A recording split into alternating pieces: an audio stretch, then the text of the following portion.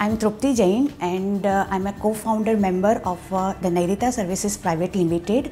Agriculture sector is flooded with the problems, but we are trying to solve the three kinds of the problems. One is that the agricultural land is affected by the drought. Second problem is that women farmers doesn't have the land rights. Third problem is that local farmers are not aware about the lots of technological innovations happening in all over the globe. Bungru is our innovation technology which inject the water for the irrigation purpose and it makes the land from the uncultivable to the cultivable. Boon program is to develop the capacities of the women farmers in the specific agriculture related areas on the technological aspect as well as on the informal aspects. Women are contributing in the agriculture sectors a lot, but somehow it's not recognized by our community or by our society and the civil organizations.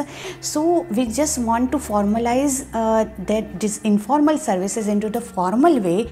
At this time, we have engaged with the nearly 3,000 smallholders, and it has the potential to reach every woman across the globe.